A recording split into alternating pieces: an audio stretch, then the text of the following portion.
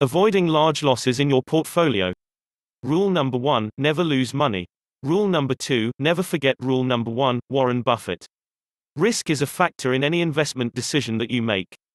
Your tolerance for risk is something that you will want to consider when you make decisions alongside your trusted financial professional. Your risk tolerance is balanced against your time horizon, meaning the time between now and your anticipated retirement date. But is it possible to avoid a loss? No, not completely, but you can take steps to manage that risk when investing.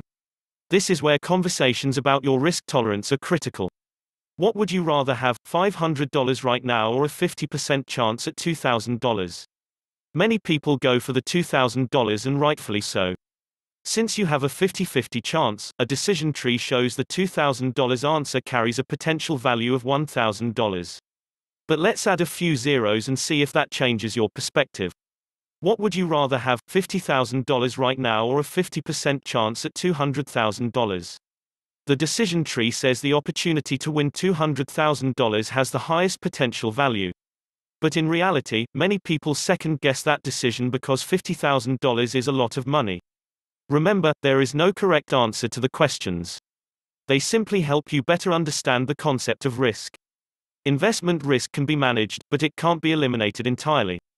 All investments carry some level of risk. And in general, the greater the risk an investment carries, the higher its potential return.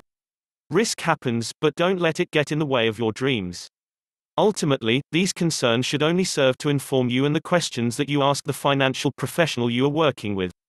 The conversation should include your questions about the risks for each strategy presented, as well as questions from your professional about the retirement you want and the aspirations you hope to realize.